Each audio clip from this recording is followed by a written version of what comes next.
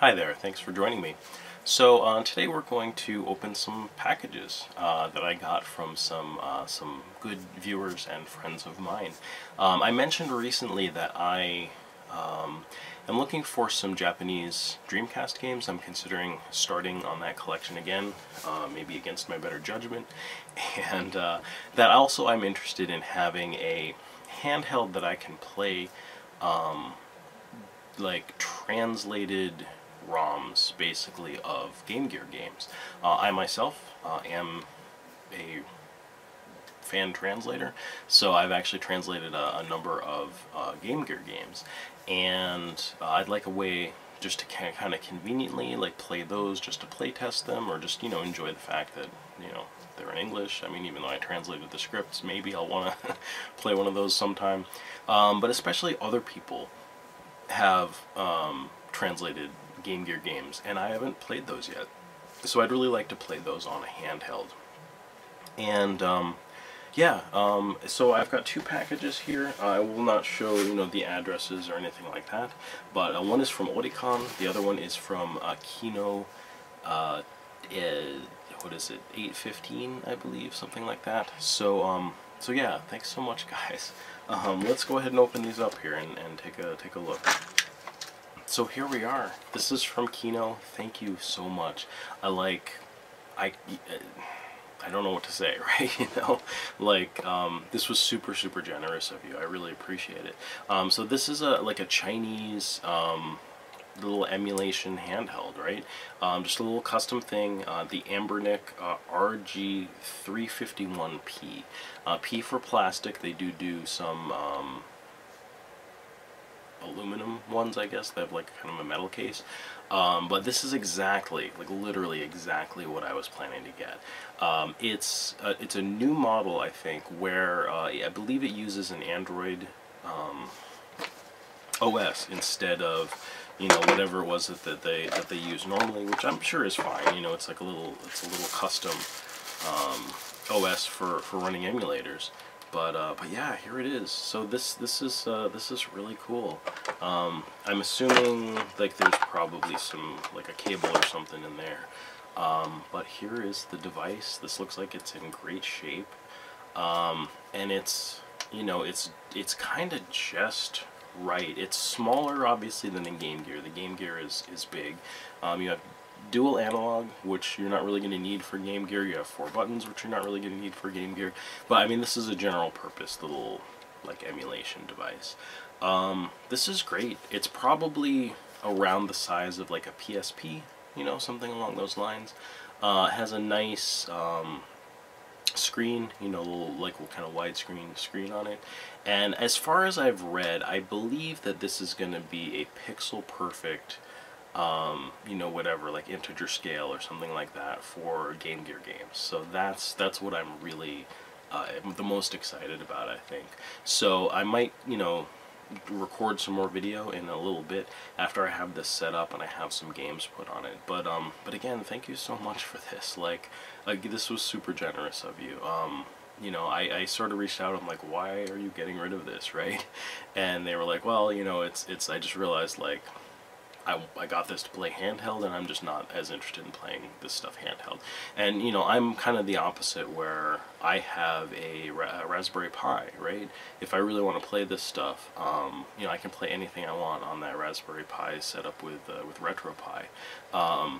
But I thought I would love playing Game Gear games on the big screen, which like it's okay sometimes, but I want to play them like this, right? So again, thank you. And next up, this is the package from or3con. So again, I don't think there's any surprises here. He reached out to me and was like, hey, I have a couple of those games that are on your list, and can I send them your way? And I was like, sure, right? Thank you so much.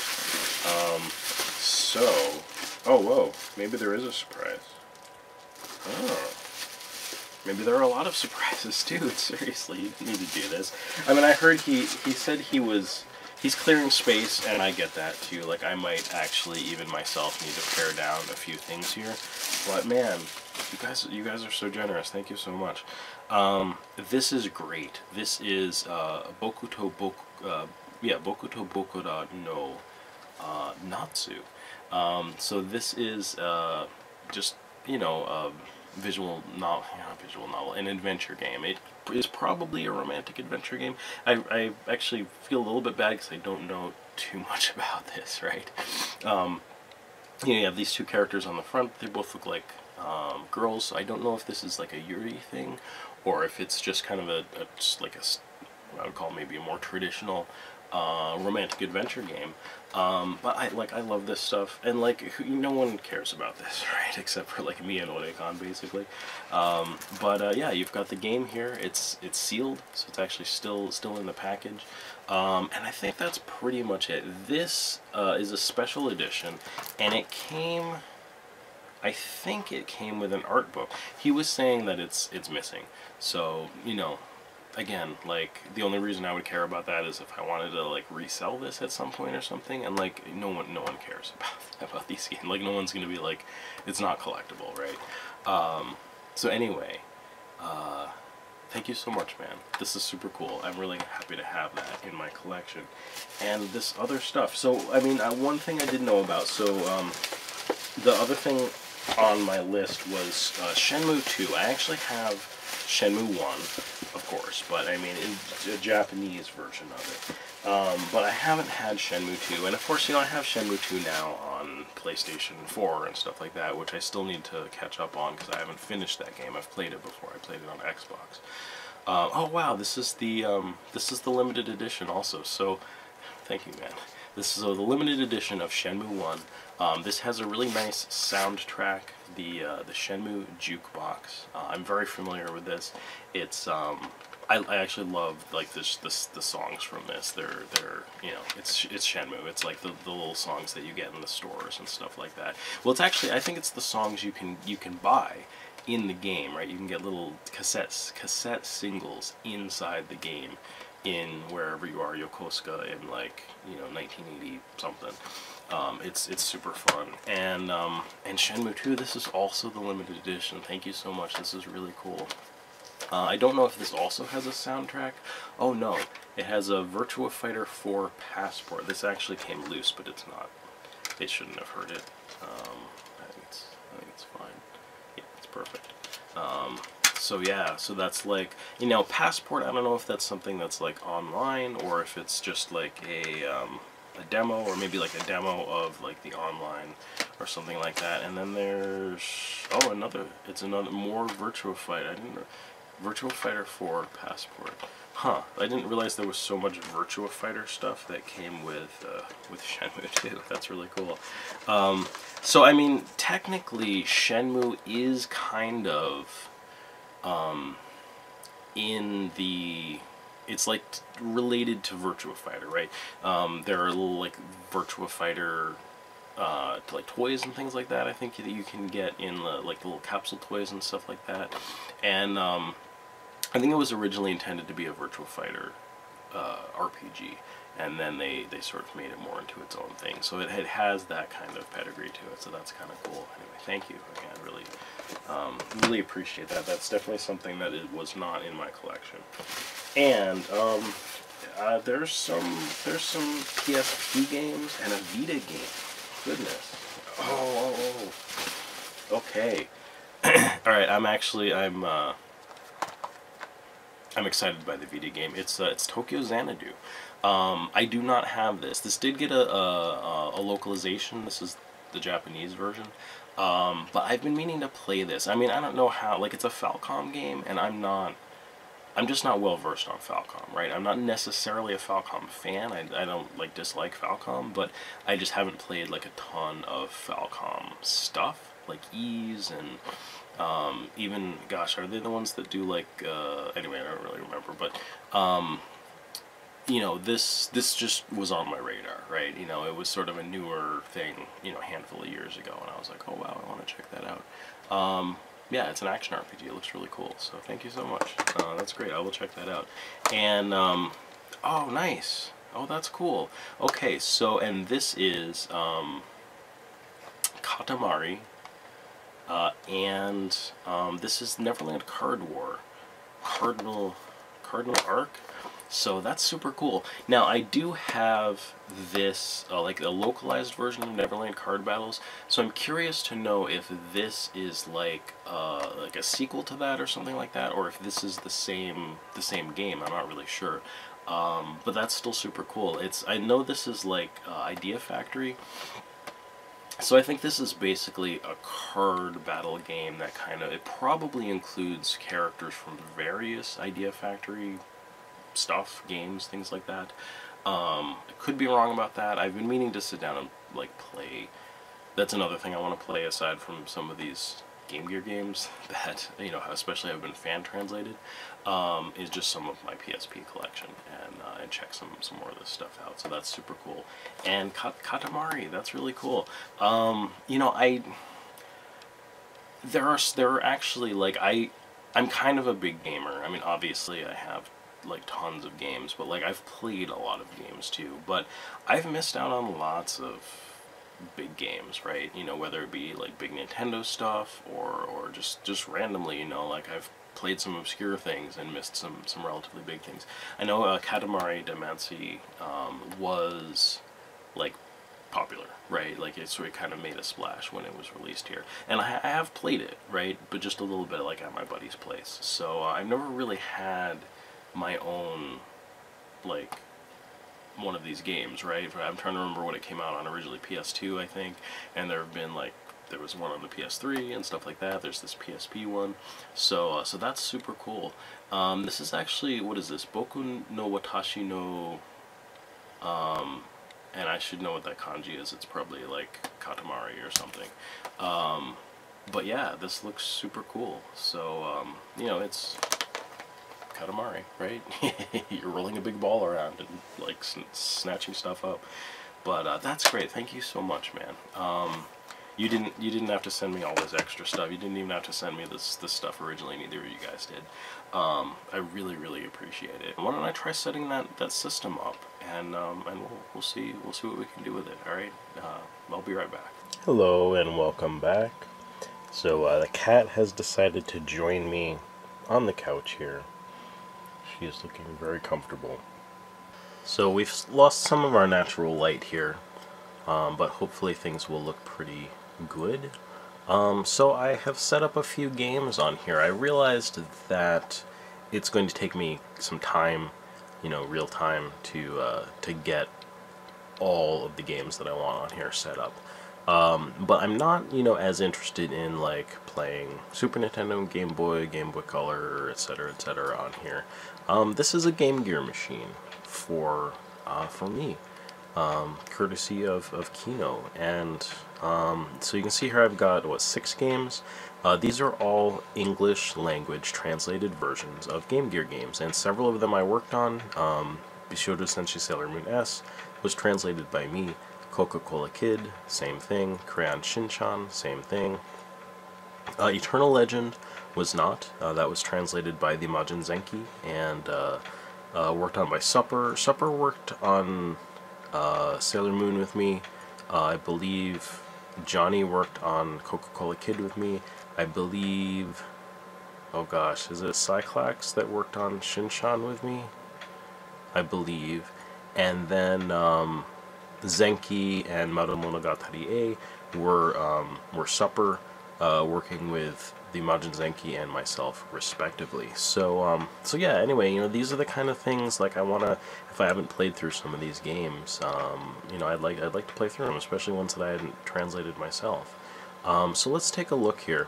What I ended up doing is actually watching a whole tutorial video on how to set this up. Thankfully, the person was specifically talking about how they liked to set it up for the Game Gear, so that was very you know, beneficial for me. I'm actually just going to bring this up a little closer here, and here we have this. So we can crank the volume up a little more here. You can probably hear the music. And this is the start. Now, so I have gotten a really sharp video on here, a really sharp image, I should say. So it's you really had to go into the settings here, and thank you, Kino2, like, left me a really nice note, like, really nice handwriting, like, way better than mine, on some tips about this. So if you hold select and X, you can go into a menu. While we're in the game here, it's like kind of related to the game. This is running RetroArch, and yeah, so basically it's a little complicated, some of the stuff that this had me doing. So we're doing a lot of stuff in the quick menu, right? But like I actually went down and did some shaders, so this has a little bit of an LCD effect on it. Now, they didn't have a Game Gear specific effect, and the Game Gear actually has kind of a specific type of screen, because what it is it's turned sideways. So it's basically like an old style LCD screen, and it would have effectively horizontal lines on it, but it ends up having, oh, actually, you know, I'm not sure if I saved the filter. Okay, well, we'll put it back on. So let's go into here, and anyway, so what I was saying is it would effectively have had horizontal lines, but because the screen is turned, there are vertical lines. So the Game Gear has this kind of interesting vertical line thing. So what we're going to do, there's nothing in here for vertical lines like that, which is too bad. But I think if we go to on-screen overlay, no, shaders. Alright, so if we go to shaders, and we want to go to load shader presets, so I guess this is stuff that had been downloaded previously. So we're just going to look in here, I think. Oh no, we're going to go to handheld. There we go. And we're going to look in here, and there's this one I kind of liked. The person was recommending bevel, and this other one, this LCD 3X or something. So I kind of like this bevel. So that shader is now on. So we're going to go back. There we go. Okay, so this is actually it with the shader, and I would like to save it with this. I guess I just didn't do that before. But, you know, that's another thing. It's sort of like how you save it. So, I mean, we'll try saving it. Load shader preset directly in the menu shader is updated accordingly. Okay. So, oh, save the current shader preset. Maybe we actually save it this way. Oh, no, I guess that would be if you made your own. Alright. Anyway, I think what you're going to do is go to overrides, and then you're going to save content directory overrides. So what they were saying is this content directory overrides is basically going to be at the directory level, right? So all the games in the Game Gear directory are going to use the settings that you've put on, right? Which should include this this shader.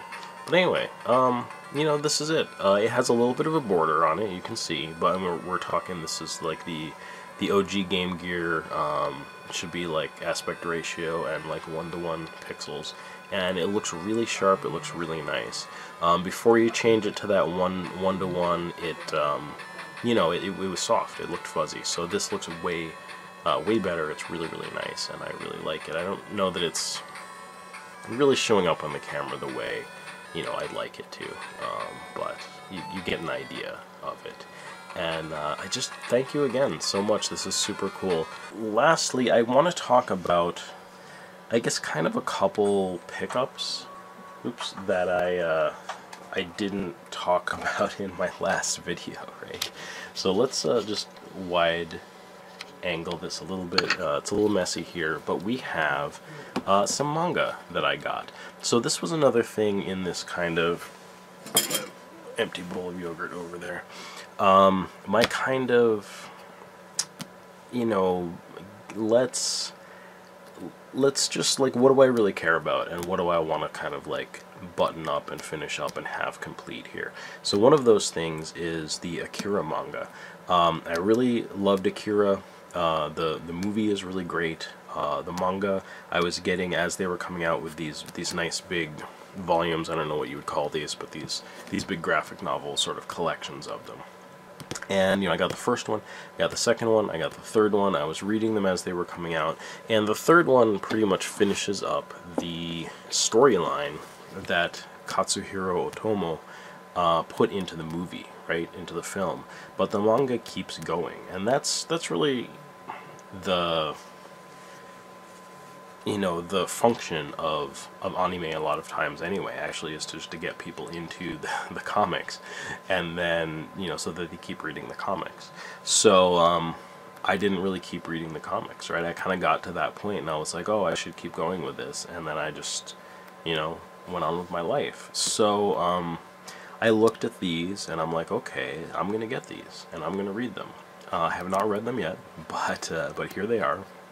I completely forgot to show them in my last video, so I wanted to mention that.